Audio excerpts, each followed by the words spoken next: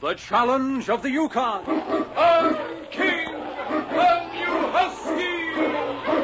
King, the swiftest and strongest of Eskimo lead dogs, blazes the trail through storm and snow for Sergeant Preston as he meets the challenge of the Yukon.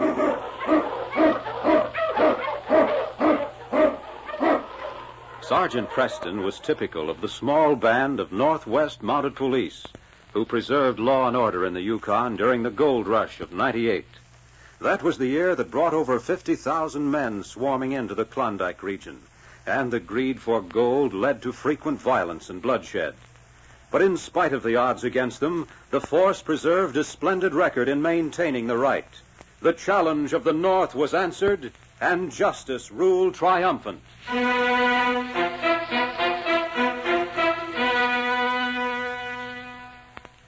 Dan McGregor's cabin was in one of the most isolated stretches of the Yukon wilderness. Far off the trail, it was a long, tedious journey to civilization, even in good weather. In the blast of the terrible winter, it was almost impossible to travel. Inside, the cabin was warm and cozy. Dan's young wife, Mary, busied herself putting dishes away, while Dan and an old sourdough, Clancy O'Connell, sat talking before the heartening blaze of a good fire. Dan held a young baby on his knee. Clancy broke the friendly silence that had fallen on the happy group. Yes, sir, by golly, that young'un sure is growing. Just look at how he's watching you, Dan. Bright as a button, aren't you, son? You know, Clancy, I was afraid of having him and Mary stay up here. Look, there's a man for you. The children weren't raised in the wilderness before. I'll wager you won't find a healthier-looking baby anywhere. You're right there, Mary. I declare, I ain't ever seen a smarter-looking tyke. He'll be a rich man someday. You bet your life you'll be. Say, Dan. Yeah? Last time you was to town, did you see anything of McLean? Mm-hmm. Did he have anything to say about the mine? Just asked me how it was coming. You gave him all the details, I reckon. Well, sure. If it hadn't been for him, we wouldn't be so well off this winter. I don't mind telling you I was ready to give up when he staked me. You got something on your mind, Clancy. Might as well spill it. No, I was just thinking, that's all. Thinking what? I've been knocking around up here for more years than I like to remember, Dan. And you can take my word for it, a man meets all kinds, good and bad. I always did think McLean was one of the bad ones. He's mighty good to me. Well, why shouldn't he be? You paid him back 5 times over for what he ever staked you. It's none of my business, though. Hey, that's funny. Visitors. Here, take the baby, Mary. People don't usually go visiting this time of year, son. Hi there, Dan. McLean, what brings you up here? Oh, just came up with my boys for a spell. Send to the dogs, will you, Pete? Sure. Here you, Huskies. Don't mind if we come in, do you, Dan? Well, no. Hi, boys. Oh, Miss McGregor. Hiya. Mighty comfortable place you got here. First time you've been up here, isn't it? Yeah. I guess you're pretty well fixed for supplies. Now, we took care of that a long time ago. We've got enough caribou meat to see us through the winter. That's good. I'm glad to hear it. Now, you're better fixed than anyone this side of Melville. How's that? The supply boats ain't come through yet. Oh, Yeah, it's bad. Bad. That ain't half of it. we have plenty here. If you men need food, we'll be glad to share some of our supplies with you. Sure. But, that ain't exactly what I had in mind, Miss McGregor. If it isn't food you want, Mr. Oh, it's McLean. food we want, all right. But we don't aim to take no share of what you got here. Well, you're welcome to it. We're taking all of it, Dan. You're what? Yeah, you heard me, old-timer. He's joking, Dan. He can't possibly I mean never it. joke. Dan knows that.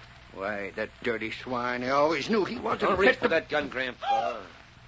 You just do what I say. You're holding the gun, Mac. Go ahead. What's on your mind? Well, me and the boys have come a long way. A mighty long way, just to make you a proposition. A proposition, he calls it, We yes. started out with all the supplies we could get our hands on. Buying supplies, of course. Come on, McLean. Get to the point. Yeah, boss. Cut out the gab and give it to him straight. Shut up, I'm running this outfit. And now that we're here, we're willing to let you and Mrs. McGregor have a day's supplies for you and the dog. Now, wait a minute. We're not leaving this cabin. You're leaving. And right now. But the baby. That's your concern, not mine. But it's murder. You know we can't reach the trading post. Why, it'd take us 3 days. My. Now, ain't that too bad? I'm sorry, Dan. That's all the food we can spare. You can go on short rations, you know. We ain't budging, you sputting coyote. We'll stay here if I Who have said to take... anything about you going? Oh, you're staying here. I figure we need a hand to take care of washing dishes and the like. What? You better start getting your dogs ready, McGregor. You got a long trip ahead of you.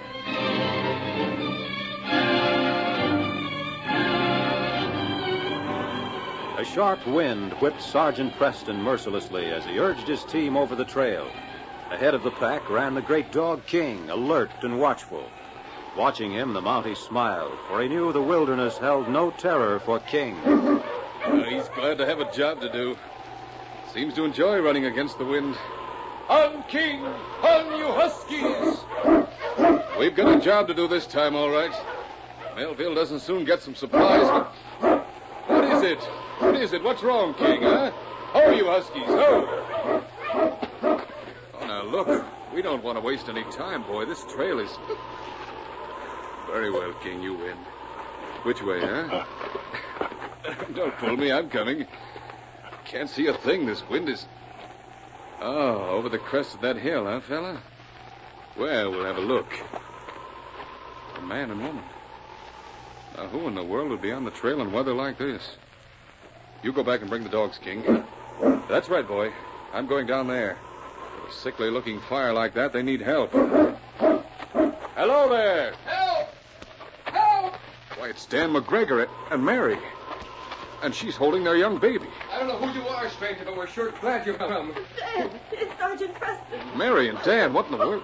Sir. Oh, now, wait a minute, Mary. Last time I saw Dan in town, he told me you were all set to hole in for the winter. What happened? We're all set. But Mac McLean came up to the cabin yesterday and drove us out. We've used up what food we had. Well, I have some supplies on the sled. We'll add more wood to the fire and have some ready for you in a few minutes. Meanwhile, I want you to tell me about McLean.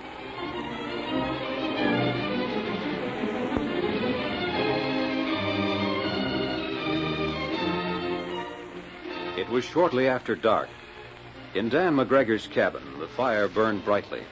Mac McLean paced the floor restlessly with his hands in his pockets, outlining a recently hatched scheme to his men. Clancy, the rugged old prospector, washed at the dishes sullenly, his sharp ears taking in every word of the conversation. Yeah, it was a lucky break for us when you spotted the Morning Star down the river, Pete. Yeah. If we take over the supplies she's carrying, we can name our own price in Melville. She's stuck solid. Yeah, stuck solid. What could be better? I'll tell you what I want you and Lefty to do, Pete. Well, I'm listening. Make your way down to the trail, then get down to where the Morning Star is and see how many windows are lighted up. Maybe we can get a rough idea how many men are on board. All right. It won't take us more than 15 minutes to Make do sure that. it don't. We can't afford to waste much time. Right. Hey, where you going, Grandpa? Just going out for a breath of fresh air. What I don't get in here... Oh, no, you ain't. If you wasn't so busy planning how to keep food from starving mouths, you'd have noticed the fire's burning low and we need wood. You going to get it or do I? All right.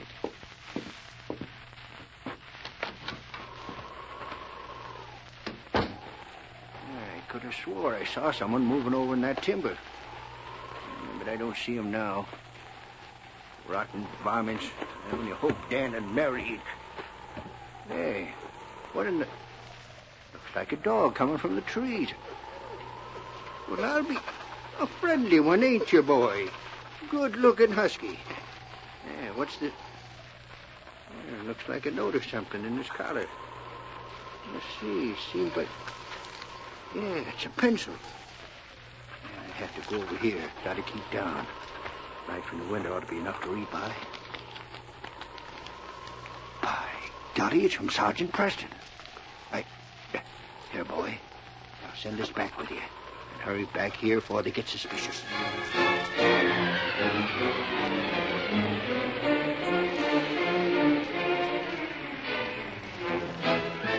Back in the cabin a half hour later, Clancy puffed silently on his pipe, while Mac McLean peered anxiously out of the window. Seems like they ought to be back by now, Mac. Yeah, the darn fools. What's keeping them? Them blasted wolves get on my nerves. Sounds like a whole pack. Yeah, you're dead. Daft nothing. Pete and Lefty'd be back here by now. I'll lay you 10-1 they ran into trouble. A pack of it. Come on, I've had enough of this waiting around. Them wolves are mighty hungry this time of year, McLean. And they ain't particular about their meat, neither. Shut up. When I want your opinion, I'll ask you for it. Get your gun, Red. You too, Slim. I don't like this, man. I ain't asking you if you do or not. I'm boarding the Morning Star, see? The day after tomorrow, we'll start for Melville with enough supplies to sell to set us up for life.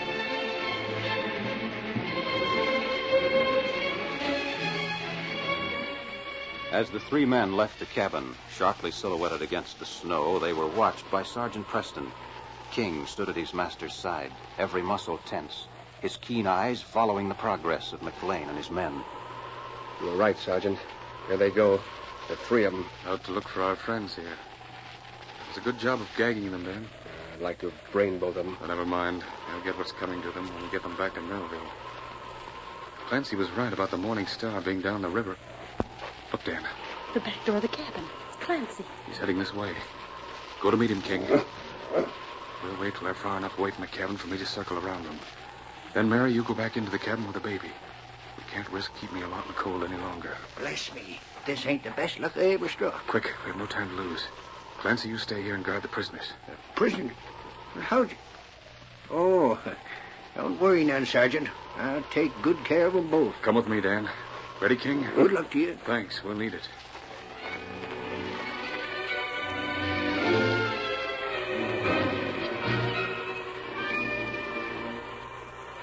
There they are, Sergeant. Yes, I see them. They're making slow progress. All right, King. Start howling like a wolf.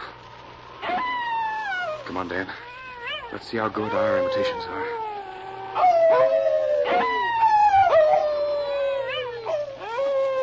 Down, King. Duck, Dan. Oh, that was close. Must have sounded like the real thing. Only one man fired, Dan. And I'm sure it wasn't McLean.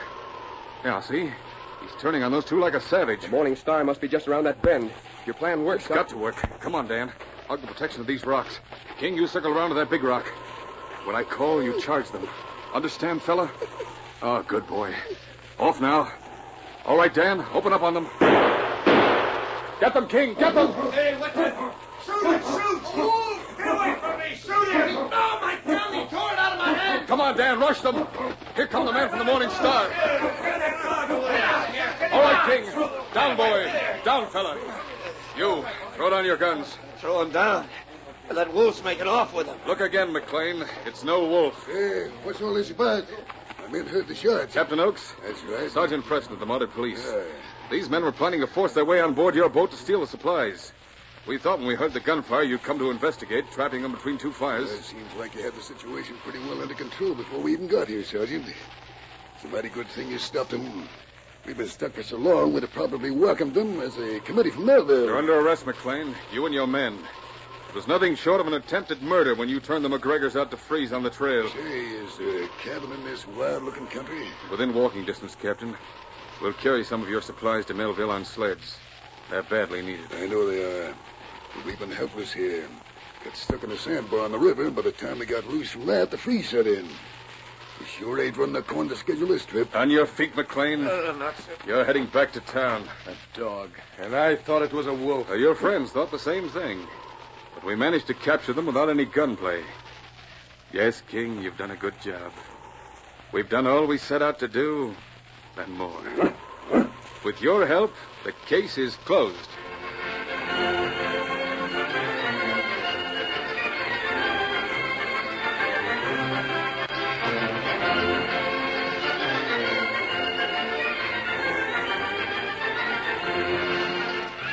Challenge of the Yukon, a copyrighted feature of the Challenge of the Yukon Incorporated, brought to you each week at this same time, originated in the studios of WXYZ Detroit. The characters and events in tonight's drama were fictitious. Bob Height speaking.